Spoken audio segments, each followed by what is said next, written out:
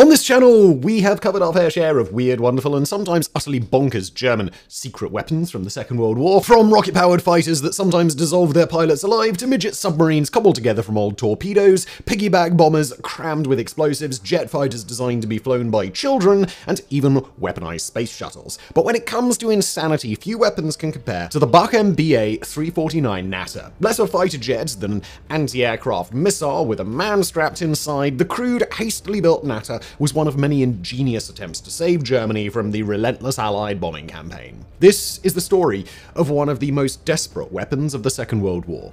By 1944, German cities were being pounded to rubble by round-the-clock Allied bombing raids, with the Americans bombing by day and the British by night. With many of its factories and airfields damaged or destroyed by the bombing and the bulk of its forces already committed to the Eastern Front, the German Air Force, or Luftwaffe, found itself desperately short of aircraft, fuel, and pilots, and struggling to hold off the Allied onslaught. The Nazi High Command thus turned to a variety of high-tech wonder weapons in a desperate attempt to stem the tide.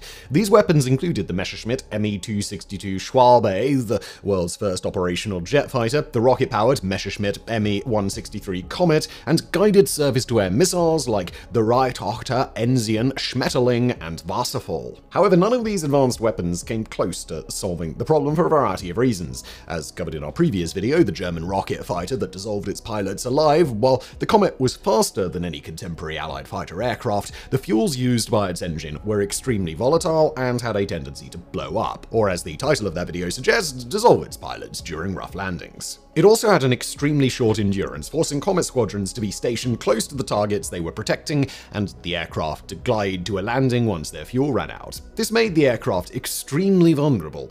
The very same problem affected the Me-262 jet fighter, with the majority being shot down by marauding Allied fighters as they came in for a landing.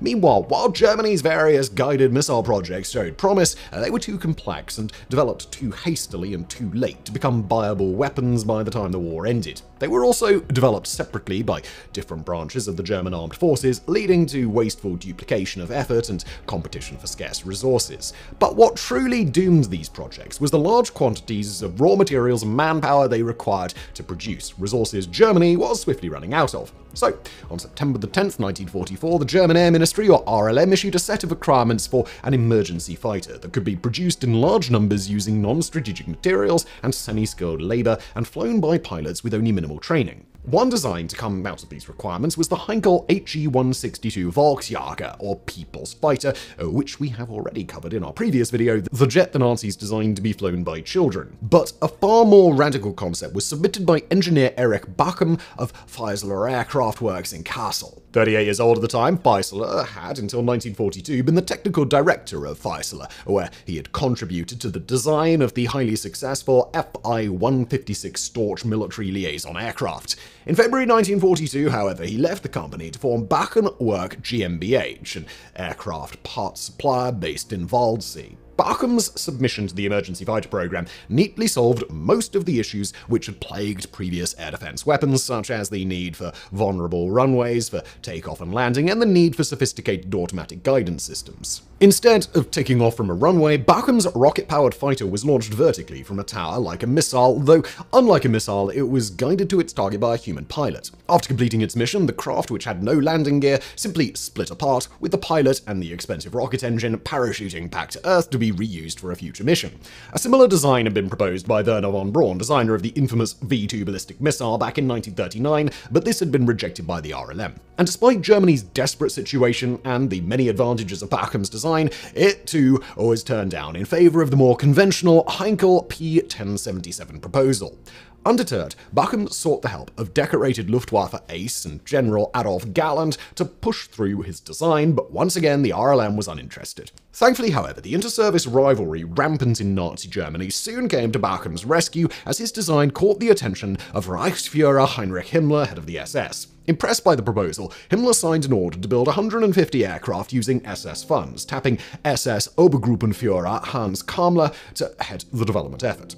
Kammler had already played a leading role in another secret weapons program, creating the infamous Mittelwerk underground factory at Nordhausen, where V-2 ballistic missiles were built using slave labor. Indeed, Kammler proposed a similar arrangement for producing this new interceptor, but Erich Bachem vehemently opposed this suggestion. Meanwhile, realizing that the SS was developing an aircraft outside their jurisdiction, the RLM placed their own order for 50 airframes, which they officially designated the Bachem Ba 349 Natter. And as a side note, while many sources translate Natter as adder or viper, the term actually refers to non-venomous species such as the common European grass snake. Measuring only 6 meters long and 4 meters wide, the Natter was a very basic aircraft with simple, stubby rectangular wings and cruciform tail surfaces. Built mainly of wood and held together with glue, the Natter could be assembled from poor quality materials by semi-skilled labor in as little as 1,000 man-hours. The craft was powered by the same Walter HWK 109509 rocket engine as the Messerschmitt Me-163 Comet, which burned a combination of hydrazine hydrate and hydrogen peroxide to produce 1,140 kilograms of thrust. However, since the Natter was launched vertically, additional power was provided on takeoff by 4 Schmidding SG-34 strap-on solid rocket boosters producing 1,200 kilograms of thrust each. The Natter was launched from a 20-meter tall triangular launch tower, which could be more easily concealed than the large runways used by the Comet, with the wings fitting into guide slots to prevent the aircraft from twisting as it rose. Once free of the tower, the Natter would be guided to its target altitude of around 6,000 meters by a simple autopilot, or, as was later planned, via radio guidance from the ground. Thanks to its top speed of 1,000 kilometers an hour, the Natter would reach operational altitude in just 4.6 minutes, whereupon the controls would unlock, allowing the pilot to guide his aircraft towards the incoming Allied bomber formation. At this point, the main engine would have run out of propellant, turning the Natter into a high-speed glider. Once aligned with his target, the pilot would jettison the aircraft's plastic nose cone to reveal the main armament, a battery of 19 Haber R4M 55mm Orkan or 24 73mm Henschel HS-297 Fon unguided rockets. These weapons, when they actually managed to hit their targets, were highly effective, with one Me-262 pilot describing their effects as shattered fuselages, broken off wings, ripped out engines, shards of aluminium, and fragments of every size whirled through the air. It looked as if someone had emptied out an ashtray. It was also proposed to arm the Natter with the same 30mm Mk108 autocannon as the Me-262, and even a concrete nose for use in ramming attack, though Erich Bachmann vehemently nixed the latter proposal, insisting that his design was not a suicide weapon. Indeed, the Natter's pilot was provided with a steel armor plate behind his seat and an armored windscreen to increase his chances of surviving a mission. Once his main armament was expended, the Natter pilot would quickly descend to an altitude of around 3,000 meters, flatten out his glide slope, and initiate the escape sequence. This involved the pilot unattaching his harness, jettisoning the canopy, and releasing a lock at the base of his control column. This allowed him to tilt the column forward and unlock the nose release mechanism. He would then pull another lever on the cockpit floor to release the nose, which would be pulled free of the fuselage by aerodynamic forces. This, in turn, would deploy a small ribbon parachute from the fuselage, pulling it away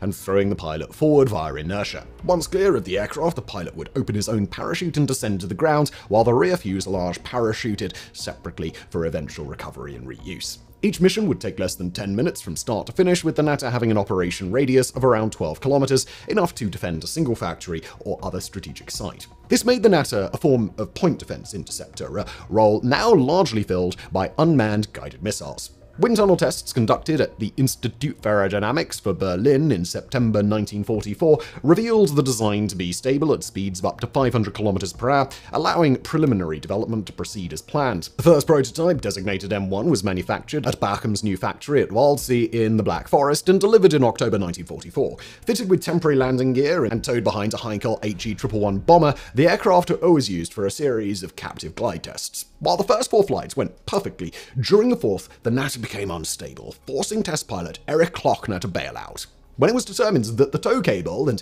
temporary landing gear had interfered with the craft's aerodynamics, pilot Hans Zubert made a daring, untethered gliding flight to prove the design once and for all. The aircraft performed perfectly, allowing the project to proceed to powered flights.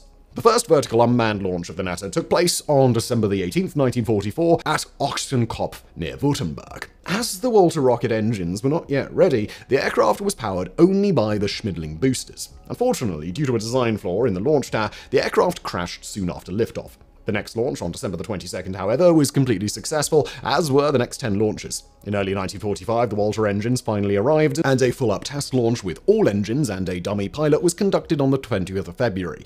Once again, the launch went perfectly, with the dummy being recovered intact. However, the residual propellants in the engine exploded on impact with the ground, destroying the rear fuselage. Though Erich Bachem pushed for further unmanned tests, the SS was anxious to get the Natter into combat and ordered that a manned flight be completed as soon as possible. A 28-year-old Luftwaffe test pilot named Lothar Sieber volunteered to make the flight, which was scheduled for February. The test aircraft, M23, was fitted with a radio telemetry system to record flight data and an intercom to allow Sieber to communicate with the launch bunker before launch.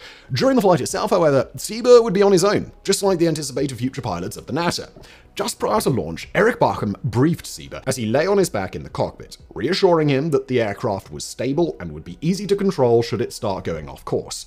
Minutes later, all 5 rocket engines ignited with a deafening screech, and the Natter roared up the launch tower, making Lothar Sieber the first human in history to ride a vertically launched rocket. The feat would not be repeated until April 12, 1961, when Soviet cosmonaut Yuri Gagarin became the first human to reach outer space. But soon after the Natter cleared the launch tower, things started going seriously wrong. At an altitude of around 150 meters, the Natter suddenly pitched up by 30 degrees and entered an inverted loop, slowly pulling back to near horizontal before disappearing into the clouds. About 30 seconds later, the aircraft slammed into the ground a few kilometers away, killing Sieber instantly. It was later determined that the canopy latch had not been properly secured, causing the canopy to fly open and knock Sieber unconscious. The autopilot then disengaged as designed, allowing the aircraft to plunge uncontrolled to the earth.